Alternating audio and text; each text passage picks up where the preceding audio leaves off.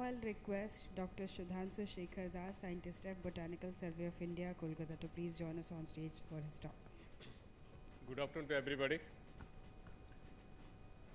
Really, I'm very much thankful to the organizers, the Agri Vision, to give me opportunity to come here and talk you before.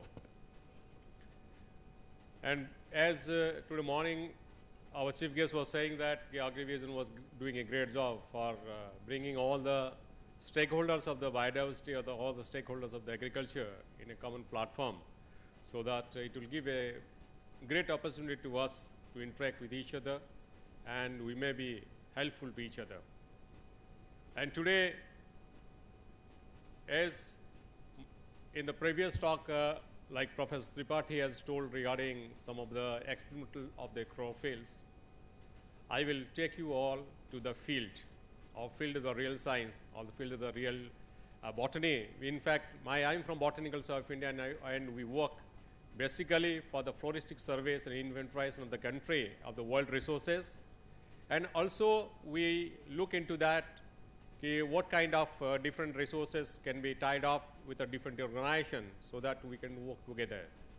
And today we will look after this plant explorations opportunities and the germplasm collections in the Indian Himalayan region, and for the sustainable development. When we talk about sustainable development, as today morning our chief guest was saying regarding the SDG, the basic things is the generation, the livelihood, and that is the one of the most important factor for the generation of the livelihood.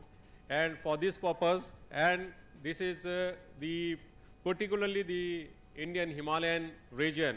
When we talk about Himalayan Indian regions, this is a vast area, and more than the 50% of the plant diversity of the country is in the Himalayan. And when we go to the, if we start from this one, the biodiversity, the term biodiversity, as we know that the biodiversity, this is the totality of the species or the ecosystem of the region. And more precisely, when we go for that, this is the level of the diversity. The level of, when we talk about the level, different level of the diversity, this may be the genetic, that is the variation within the species, that it may be, or the species, that is the variation among the species, or the ecosystem when the common, the group of common functions of plants are situated with the interact with the biotic and abiotic environment. And and many kind of this kind of ecosystems is makes the ecosystem diversity.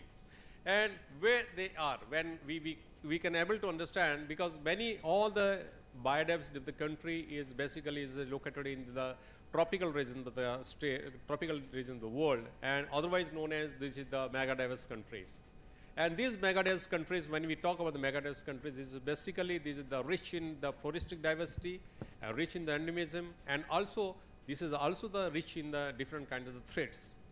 And when we consider this particularly these 3 points, but is rich in the diversity and the endemism and the threats, and this comes around the hotspots. The biological hotspots, when we talk about the biological hotspot, this is a 0.5% of the total floristic area, or the floristic component of those regions are basically, it comes from the endemism. And we have two of the four, we are lucky that for example, the eastern Himalayas are part of the biodiversity, or the western Ghats is the part of the biodiversity hotspots. And when we come to the country, in our country level, this is a part of, this is a 4 biodiversity hotspots. This is Western Ghats, Himalayan biodiversity, Indo-Burma, and the Sundaland. And this is 10 vegetation zones with in 25 biotic provinces and 525 around biomes. And you can imagine that the different kind of ecosystem diversity in the country. And when we particularly comes to pinpoint to particularly the forest area, the Himalayan region, this is part of the 2 biodiversity. Not only the floristic diversity have the great, not only the great diversity of the floristics, but also this is the ethnic diversity, also a different kind of the ecosystem diversity in this country. Because you can see that around 50%, 58% of the total diversity, the total country's flora is present in this Indian Himalayan region, and out of which 35% plant is endemic. That is the most important thing. and the altitude variation is 200 degree to 8,500 degree, and the temperature difference is -25, -35 to +35. So that every 500 meters of height or every 500 meters of altitude, the floristic component or the floristic diversity changes. That's why we can able to understand that how many kinds of forest the wild species can interact in here, and what are the new prospects of this area. And this area also a part of many of the botanical curiosity plants. Maybe this is from Sapria Himalayan, or maybe the Monotropa, or the pitcher plants, or the Rheum nobile. This includes also many of the economic plants which has a great gene pool in these areas, and this great gene pool makes the agricultural scientists, the horticultural scientists, or many of the commercial plant scientists to make a venture into that.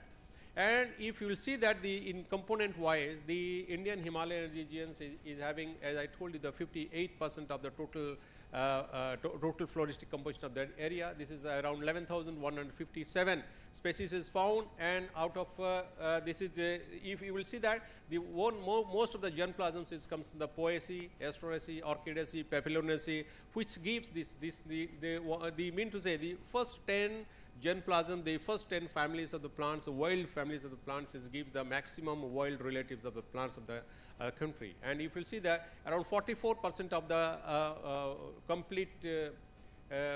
complete enumeration of the plants is present in the first 10 families only. And out of that, the maximum Poaceae or the Papilionaceae and the Rosaceae or Rubius or the Ericaceae, this makes the most commercial plants of the commercial cultivars of those things. And we know that this is one of the most important factor, why the region of this country, this region is most rich.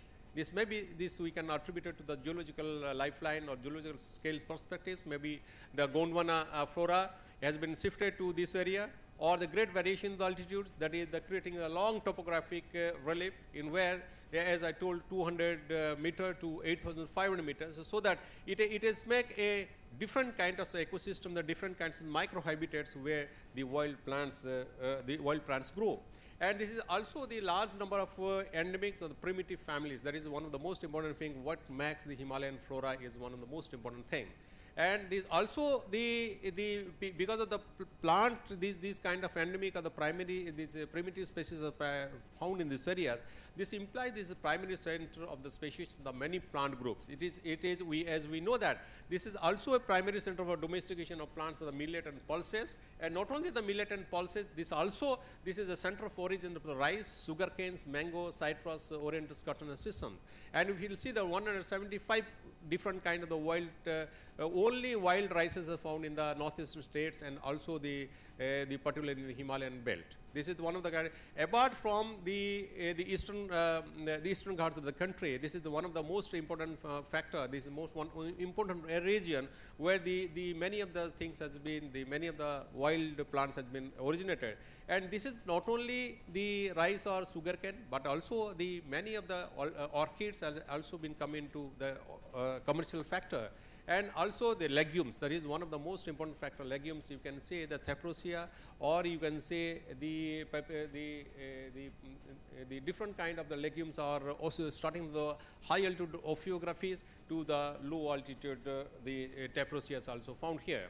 And this, in fact, when we talk about this great floristic wealth of these regions, the Botanical Survey of India, we have 4 the regional centers there, the eastern regional centers, that is having more than 275,000 herbarium specimens with us, and northern regional center, 135,000 herbarium collections, and Sikkim regional, Himalayan regional center, and Arunachal Pradesh regional center. And also we have a central national herbarium, that is we have more than 25 lakhs collections of plant specimens there. The importance of this all the huge collections is not only this documents the gene pools of the horticulture important wild plant or the crop plants, crop relatives, but paves a way for the prioritizing the future collections, the technology interventions of the research of the crop development or the drug development, or for the food security of the livelihood generation. Because the entire huge collections, this opens a great collaboration opportunities for the different sectors of the agriculture, maybe a agriculture scientist or the horticulture scientist or any of the floriculture or and this is as I told you the crop wild relatives, because the last 2 decades the concern has been changed from the wild plants to the wild relatives, because if you see that it is estimated that last 2 decades, last 20 years, we have collected more than 60% of the total the wild crop relatives what we have already present. And this conservation efforts, because Botanical Survey of India, we also have the having the botanical gardens throughout the country, and these conservation effects, the impacts what we are planning to do in what are the main challenges, and the emphasis the species richness and also the infra-specific richness of the variations inside the species. And the wild relative, many of the wild relative cereal groups, we will see that, as I already told, 175 type of wild rice in fact is found in northeast states, and also the Indian Himalayan regions. And also the wild relative, the solanum, you can say that solanum, we have a 69 species of wild plants of the solanums in the particular Indian Himalayan regions. And if you see that's cucurbitaceae, from we have around out of 104 cucurbitaceae, we have around 65 to 70 species of cucurbitaceae in that. And piper, only in Arunachal Pradesh we have a different kind of 21 species of piper species in Arunachal Pradesh. That's why this makes a great huge wealth of the wild relatives of the many of the crop plants and of the commercial plants which can be explored or which can be utilized. And you can see the taros. This is different kind of alocaceae. 19 species of found only in Arunachal Pradesh we have. And if you see the Dioscorias, the 29 species of different kind of Dioscorias, and this is most important thing. The species, many of the species are been edible by anyone, edible in the traditional way and edible in the commercial way. And when today morning I was seeing in one of the stall, the Tuber Research Institute, where they have displayed the different kind of this particular alocaceae and also Dioscorias.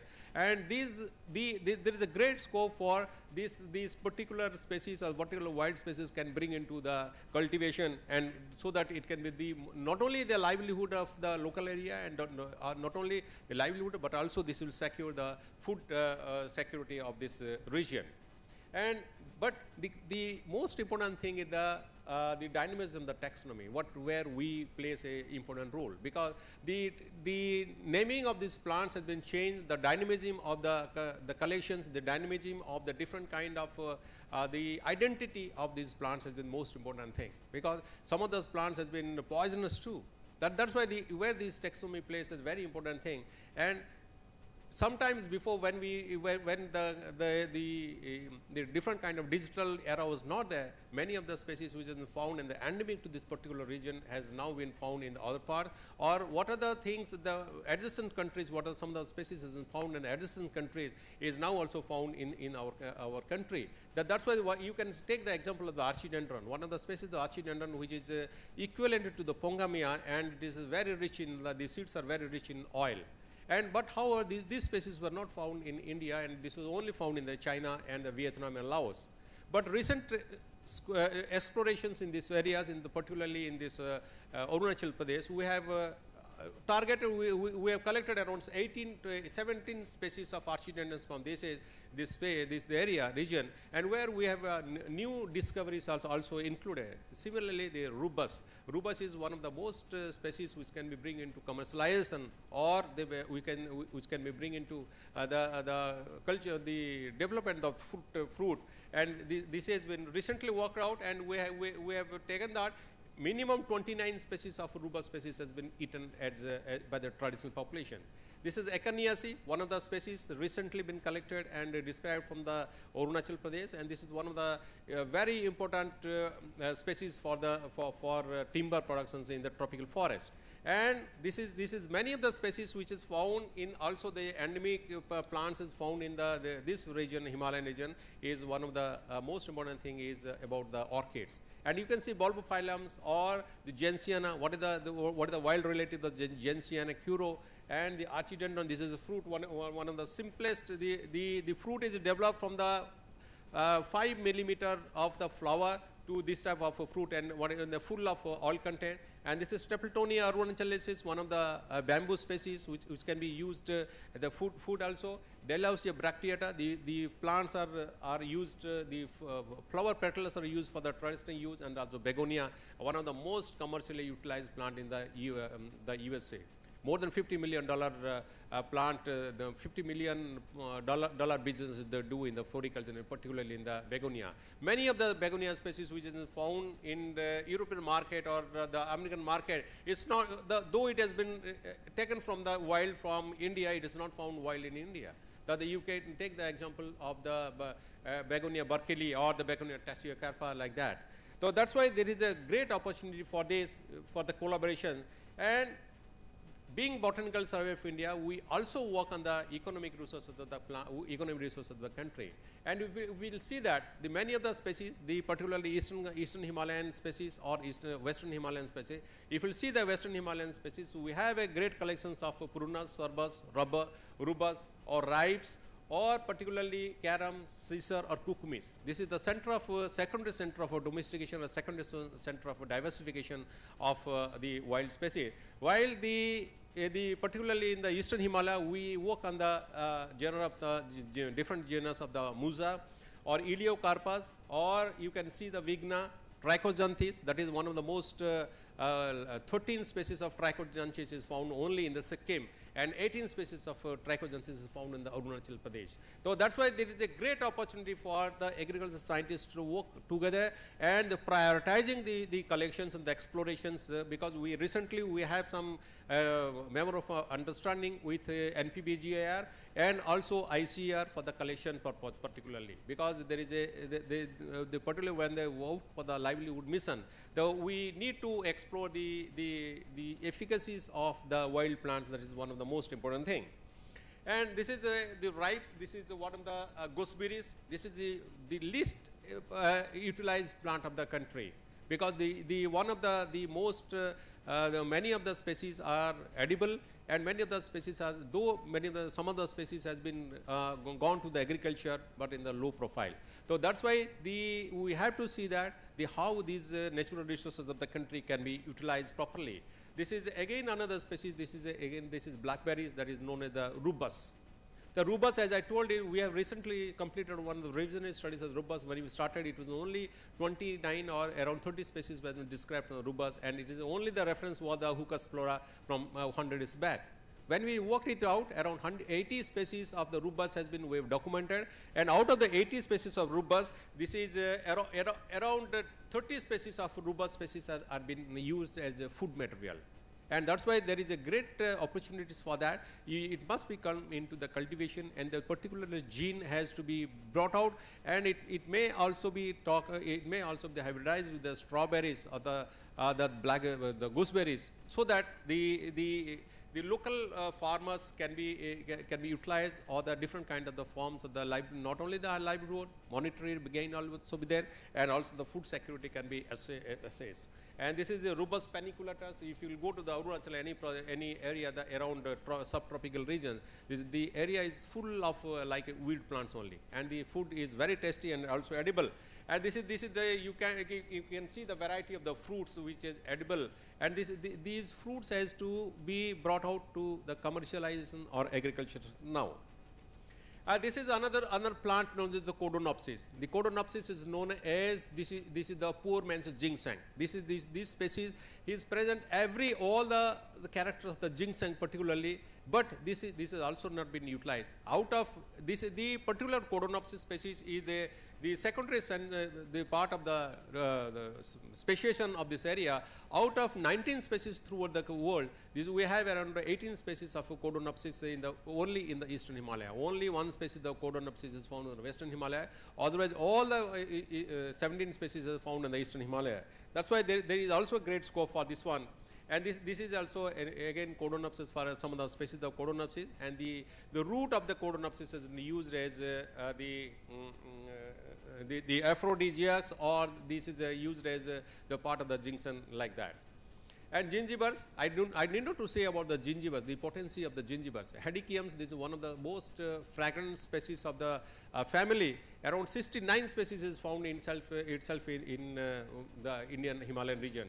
Around the Larsinanthera, this is another new genus what we have recently worked out, and this is also having a potential different kind of the genes or the different kind of the fragrance materials which can also be hybridized, and also Alpinia and Curcuma and also Gluba. This is another potential genus where we can work, because this is around 250 species out of 250 species of this gingival members are found. This is around more than 70 species is found in the Indian Himalayan regions. And this is a hippopy. I don't know to talk about the hippopy. This is one of the most healthy tonics nowadays in the Western Himalayan. But unfortunately, the species all this has been collected from the wild, and it has to be come to the cultivation, so that the more and more people can be benefited, and more money the commercialization can be done. And we have, as I told, we have the proud honor of the around 11 botanical gardens throughout the country, and we have more than 7,050 species around the live germplasm of the country. We are conserving on that, starting from the rhododendron to gingiva, and all the tree species, and all the edible and fruit species, wild edible fruit species. And the largest garden, we have the Agency Bose garden in the Havra. We have 110 acres of land. And we have also a garden in Yarkaut. There the orchidarium, the national orchidarium is present. The Eastern Regional Center of Barpani. We have the medicinal plant garden over there. But the problem is that when we talk about all these, the vulnerability is one of the most important thing.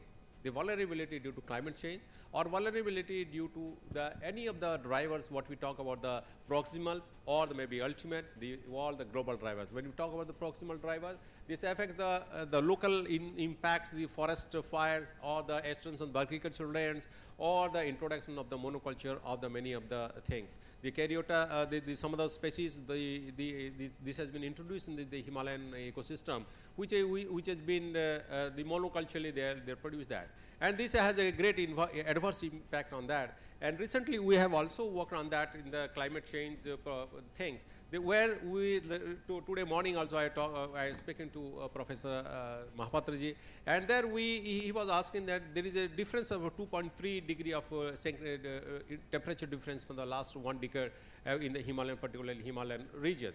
So that's why when we talk about this, then the climate change, when the climate change occurs, then three things basically it happens to a plant community. Either it adapts to the plant to the new regime, that is the selective plasticity of the plant, or this is make a migration to the higher zones, that is a shifting of the particular species to a higher zone, or it may lose. It extinct from the ecosystem because of the different kind of impact on the climate change. So that's why when the past exploration or past opportunities were there, so we usually focus on the broad range of species. Now the focus has been changed. Now we have to talk about the prioritizing the species, when and how to collect the species, because unless we don't collect these species or the wild species, one day it will come definitely these species will extinct, and many of the novel genes or many of the important genes may also lose. So then what are the greatest challenges for this one when we talk about when we amalgam between the agricultural scientist or horticultural scientist or a pure taxonomic scientist? This is the lack of the comprehensive knowledge of the species concept of the plant, because what the people is talking about the variety, or what the people are talking about the subspecies level, it may not be the subspecies level, it may be ecotypic variation. So that's why the most important thing is particularly the scientists of the agriculture or the novel genes, if the taxonomy also be amalgamated with this pure science of the applied science, the more and more positive result can become. And the another thing is that expertise in the plant taxonomy. This is one of the vanishing subject nowadays in the country, and not in the country, throughout the world. The problem is that particularly though we work on the lot of the things in the applied subject, because sometimes we fail to identify a particular species for which the entire experiment depends. So that's why the most important thing is knowledge of the plant taxonomy is the one of the important thing. And as you know that many of the universities has also deleted the particular basic taxonomy thing. And people now botany, and they are not able to understand, they are not able to identify a simple plant on which they are working. Because many times you work on the plant part or flower or a leaf. That's why the most important thing is imparting of this particular science, to plant taxonomy, the basic things is one of the most important thing.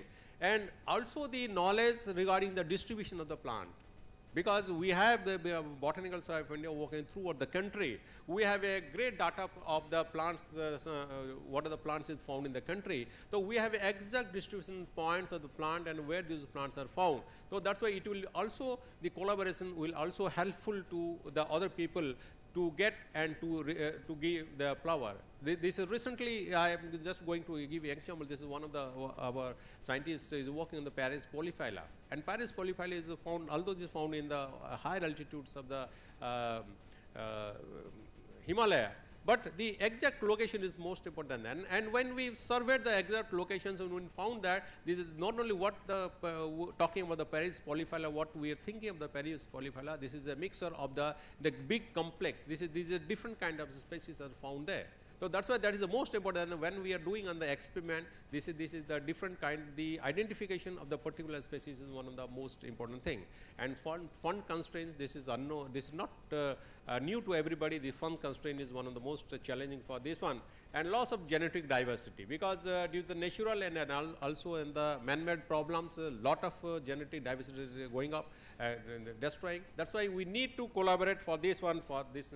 And when we talk about the relationship between the climate change, and this is the relationship between the different kind of the species found in the natural habitat, some of the indicators things we need to take. That is maybe a phenology, or maybe a community of the complete component of the particular ecosystem, or the prediction modelings of different kind of in what will happen to the 3 years or 30 years or 50 years of time. And if you see that the species composition, one of the most important thing, because any of the change in the climatic condition, you take the example of the saprophytic orchids.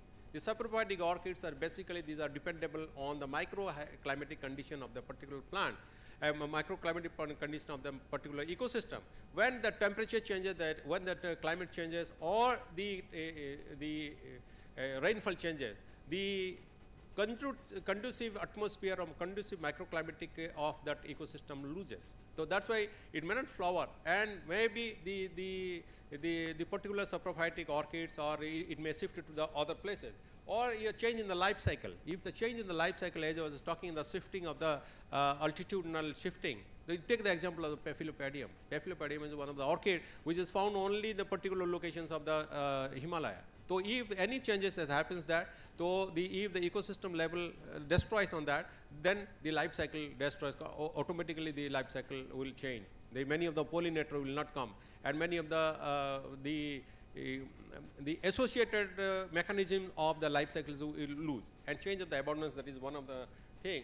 That's why the prioritizing, now we need to prioritize the plant exploration. When we talk about the prioritizing plant exploration, it may be a potential for the medicinal plants or the economy, which is directly converted to the economy, which is directed to come to the SDG goals of the country, or the taxonomically uniquely isolated. This is rare and narrowly the endemic species, insufficiently represented in the species or diseases of high priority, very narrowly. If you will take the example of the Pleonis carfluorum, this is only found in the single locality of Barsay Hills of the Arunachal Pradesh. If you will take the example of any of the Papilopedium, you take the example of Panax pseudo-ginseng. The Panax pseudo-ginseng is particularly found in the limited altitudinal variations. That's why those areas, those things has to be taken care first. And the superior plants, when we talk of the superior plant, this is a very cold hardiness or the tolerance level of the stressful conditions. You can take many of the examples of the high cold desert plants. The cold desert plants are the very much cold hardiness, and those plants has to be referred, and those genes has to be preserved. and samples for the multiple population. That is one of the thing. When we work on the any of the experiment things, we need to work on the different kind of the populations or different kind of the ecosystem. It may be, you take the example of the Polygonum nepalensis. This found in the one of the, which is used particularly in orthotitis, and this is found in the 200 altitude to 4,500 meter of altitude. That's why if we'll have a different kind of the different kind of the samples from the different kind of the habitat, then this will help us for getting the new novelties or getting the new ideas or new results. And prioritizing species in both the species and the geography, that is most important thing. And insufficiently represented taxa, which has not been represented properly. Maybe it has been collected in 100 years, 150 years ago, and now we are not getting any species for that. So if there are new species for that or new discoveries of those thing, then it will have a great importance for that. And this is some of the species which we have worked on, the Parthenium.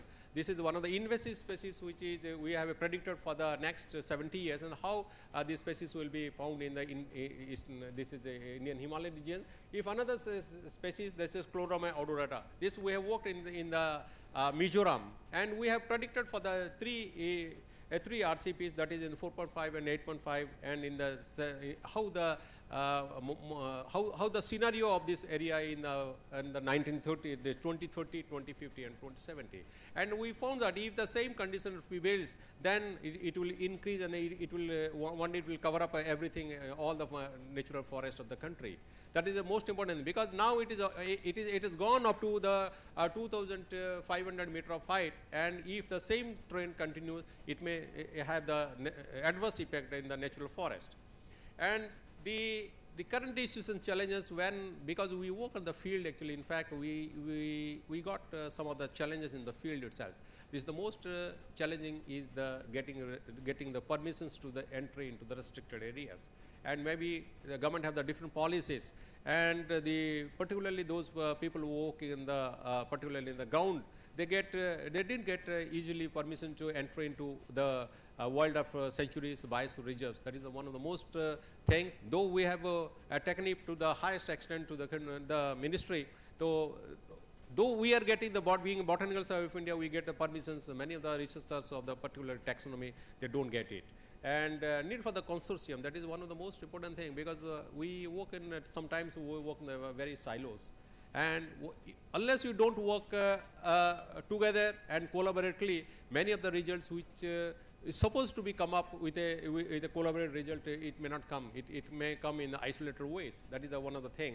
And emphasize in collecting on the red listed plants. This is one of the things. The red listed plant is one of the most important things. That is the threatened species. And because we need to work in the red listed plants, and what are the importance and what are the different kind of the components is present on that. And simultaneously, we need to work on the conserving the ex situ and also for the in situ conservation.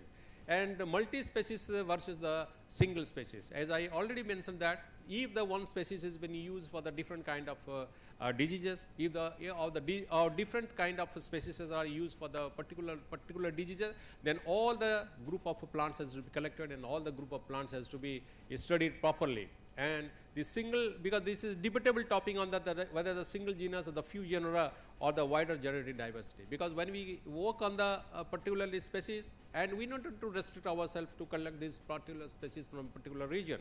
Because suppose you take the example of the Dioscorea of the complete Himalaya, you will see that the same Dioscorea pentaphyla is having a different kind of constitution and different kind of alkaloid content.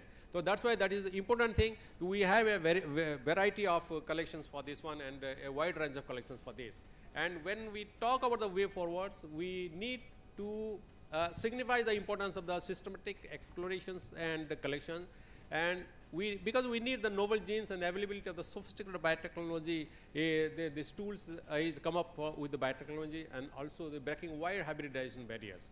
When we have able to do the hybridization and break the hybridization barrier, it is very much wiseful and very much useful for work on the wild species versus the cultivated species. That is one of the most thing. And problems of species concept, and recently we have been published the entire checklist of the country, and this book is also available in our stall, which is present in the exhibition ground. So the species concept, what the problem is that species concept we haven't changed, because that what is a great that was a long pending aspiration of the country for having a working checklist of the country.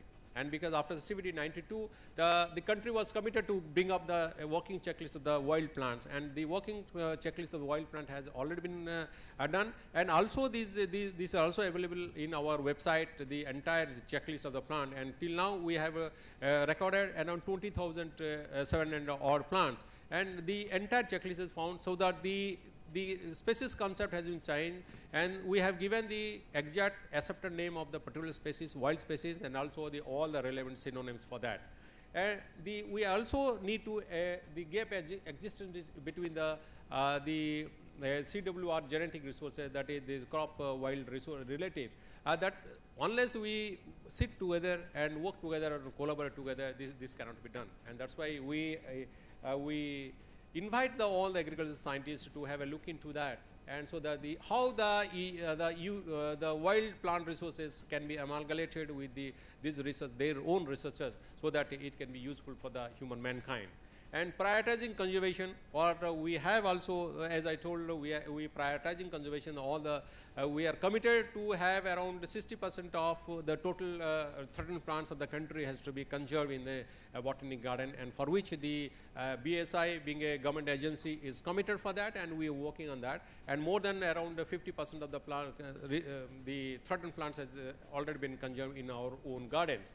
And except that, because we have MOU particularly with ICAR and NPBGR, we work with them for the collection of the wild resources for these seed banks, gene banks, and in vitro collections for them, and botanic garden collections for us. And my ministry also gives one of the flagship program, that is assistance to botanic garden, where we also fund to the different kind of organization and different kind of universities for developing of gardens, and also conserving other plants in the botanic gardens. And when we talk up way forward, this is one of the most important things what we stressed upon that, how to balance the need of the access to the genetic resources and also the benefit sharing, because we also work on the traditional use of the plants from the northeast and Himalayan region. And unless the end of point is not that the collection of the plants and the use of the traditional knowledge, but the end game is that when we bring it into the commercialization and also benefit to the particular community, that is the most important thing. And the possibility of collaboration, all the great like-minded people has to come together and sit with each other, and they have to track out the different kind of the collaborations. We have different kind of collaborations of the NPPGR. We have some of the collaboration of development of this is wild plant resources and also wild edible plants. We have a collaboration with DRDO, where we are giving them the complete list of the wild edible leaves of the country. And we have a project also with the DRDO, where we are asked to give them the wild edible fruits of the northeast states. So that's why the like-minded people has to come together and for a great challenge, to face this great challenge, for do the greater power, for greater things for the natural mankind. And thank you very much.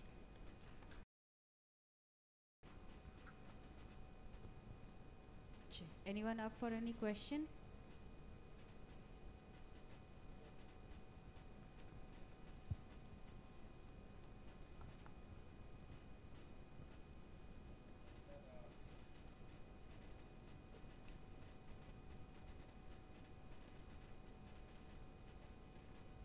Sir, thank you for the elaborative lecture. Actually, Botanical Survey of India is doing really great job. And my question is that you are serving the usually forest regions, is it? Yes. But what's about rural areas? Because for example, I am telling, in my village, I have seen in my childhood number of medicinal plants are there, different varieties, types of plants are there. But now they all are replaced with either acacia or eucalyptus. No, sir. Actually, you see, we have been designed to work with the wild resources of the country, but we have projects like that, the All India Coordinated Projects for the Ethnobiology. On that project, we have already surveyed the entire the northeast and also Himalayan state for regarding the medicinal plant, wild edible plant, wild what we call this is wild edible leaves. Because you see, as I told you, DRDO has given an assignment to us to bring out the wild edible leaves of the country, only wild edible leaves. So, because although many people or many institutes have also been assigned those works, but the authenticity of the BSI what we are giving is the pure. Because we want particularly in this ethnobiology study, we have given around 3,500 already the uses and also pictures. So now the next step comes to the scientist of agriculture, how that can be used. Suppose you take the example of Dioscorea, what we see on the Dioscorea. There are 21 species of Dioscorea has been used. So those we have given the identity of the plant, the photograph of that plant, from where this plant has been collected we have given, and also what is the quantity and what is the distribution of that area, that also we have given. So like that we also survey in the rural areas, not only the inside the cultivated plant, but only the wild resources of the country. Because the cultivated is been assigned to the NPBGR, they are working, and recently we had a MOU with them. So wherever we are going, one of the scientists from the NPBGR is accompanying with us, or whenever they go, one of the scientists of BSI accompanying with them, so that it can be worked out thoroughly. So there's one more question from there, the back.